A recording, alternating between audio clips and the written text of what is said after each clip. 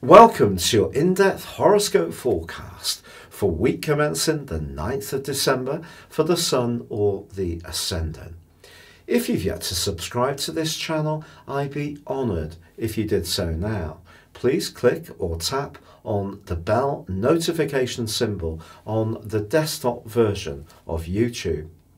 This week begins with Mercury, the planet of thinking and expression, moving into the sign of Sagittarius.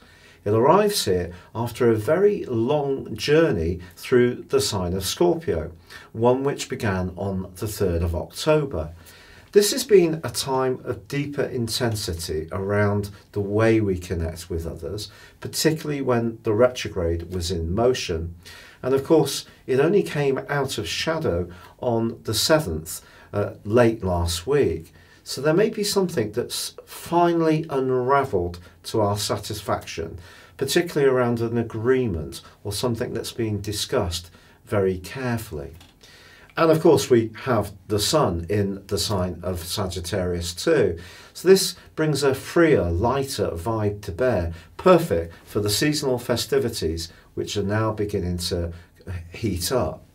The Sun's also forging all through this week a terrific semi-sextile with Pluto.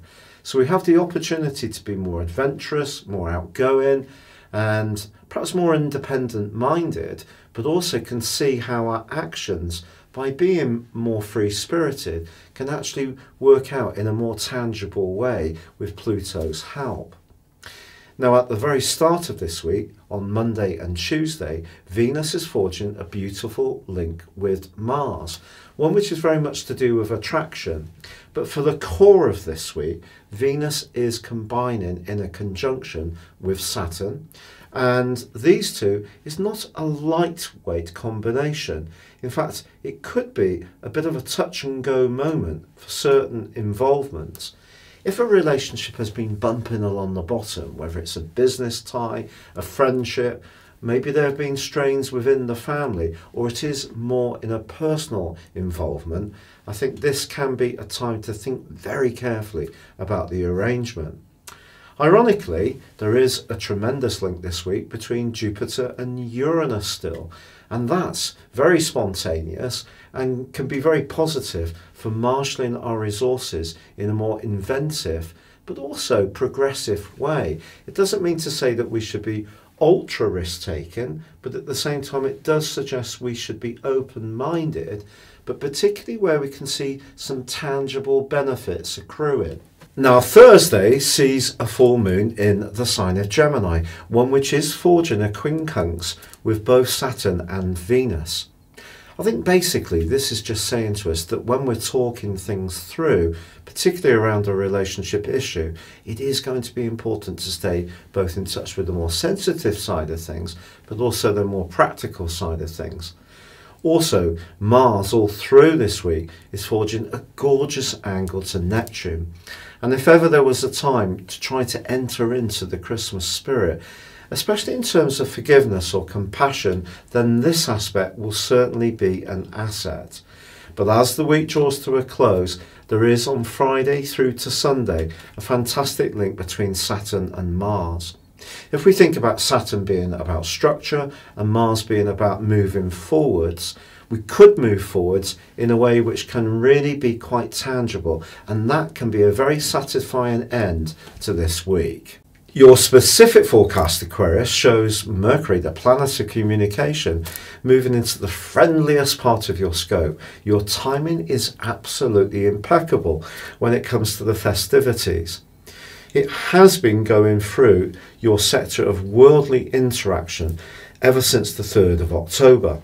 So if you have found yourself thinking a lot about your job, your role in life, or how people perceive you, it wouldn't be a surprise. Of course, Mars, the planet of drive, continues in this area, so you're going to have quite an authoritative vibe that will continue until the first couple of days of 2020. Not to say you don't ordinarily have an authoritative vibe, but it is enhanced at this time. But this week, it's also softened through the guise of Neptune. This could see you using your natural leadership skills to enter into some kind of fundraising drive, particularly for those who are less fortunate. Often Aquarius people can be very altruistic. This is a week, however, that does see Venus combining with Saturn in your 12th solar house. This has lots of different variants. It's possible that you could start to feel much more nostalgic for someone that you used to know. There could be a Christmas card that turns up unexpectedly, which gets you thinking or pulls at your heartstrings. Yes, there could be some kind of connection to an old flame. Will they turn up in person? That depends on your unique situation. Then again, in an existing tie, if things aren't really as you would like, this could pitch you into a much more inward and rather reflective mode, one which could see you really wondering whether it's right to stay in this relationship or not.